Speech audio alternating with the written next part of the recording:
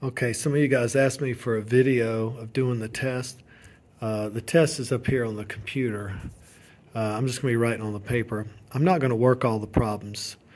I'll just tell you about something. Number one, F is equal to negative kx. So the shark, you have to do 49 times 9.8 to find its force.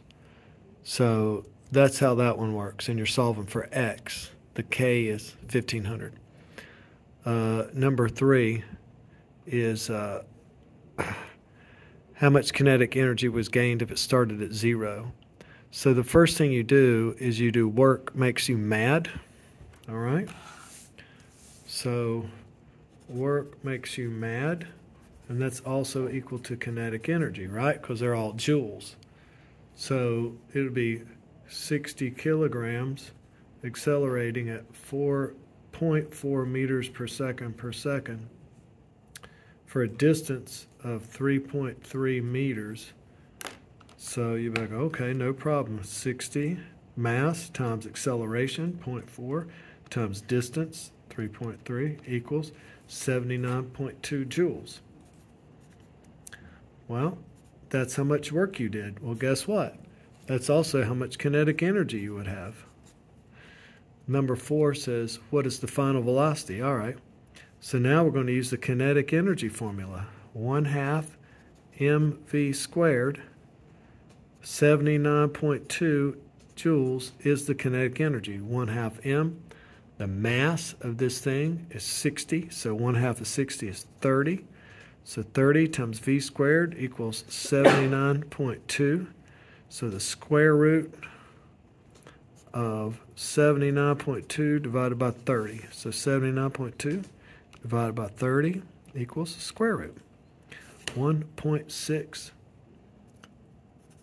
meters per second is the final velocity you would get out of that problem. It's just like the spring when we shot the marble today. That's the same problem. Okay, number 8 says number 8 is about a shelf.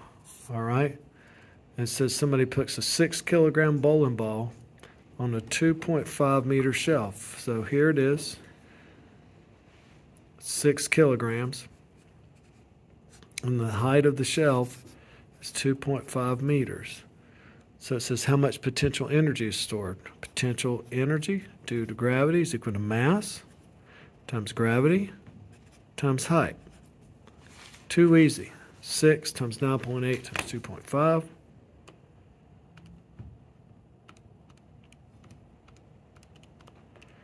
147 joules are stored up there. How much potential energy is stored? How much work did you do? Same thing. You had to do the work to get it up there to store the energy. What's the maximum speed the ball in number 8 would have before it hit the ground? There's a bunch of ways to solve that, but you just say 147 equals 1/2 mv squared.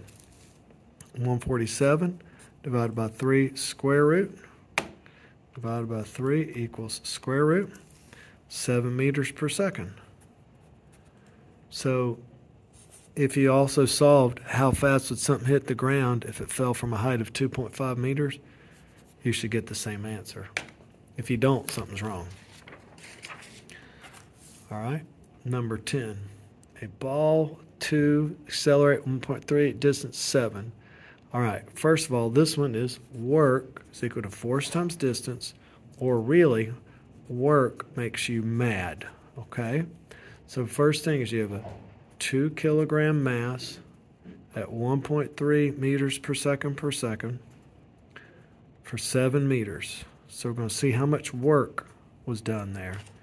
2 times 1.3 times 7 equals 18.2 joules of work.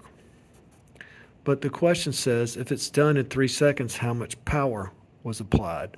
Power equals work divided by time.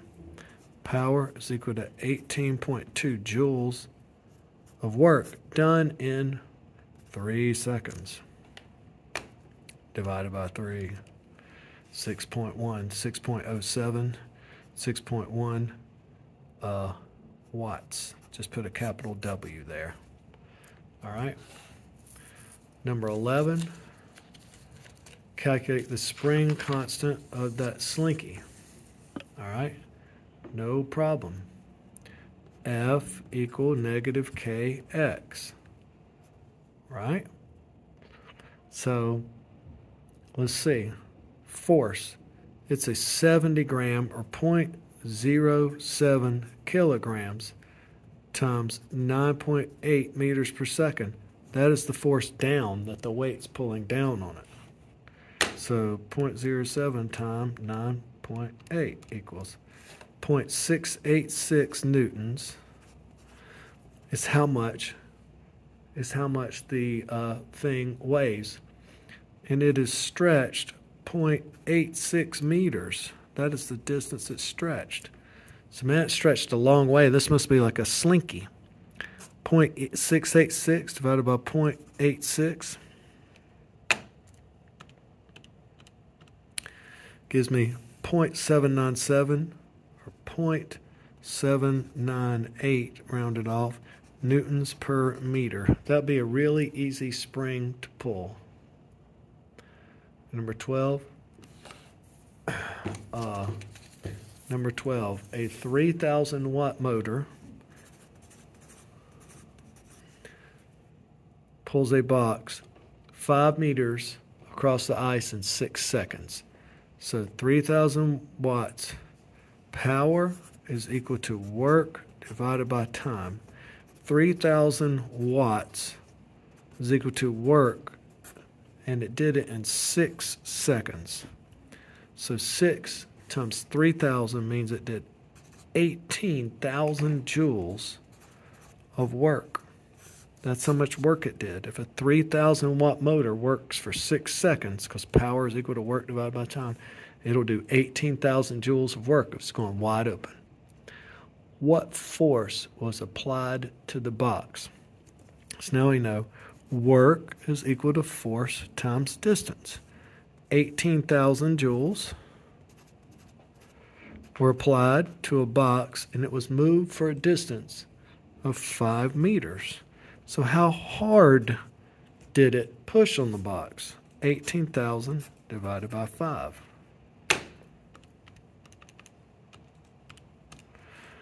3,600 newtons.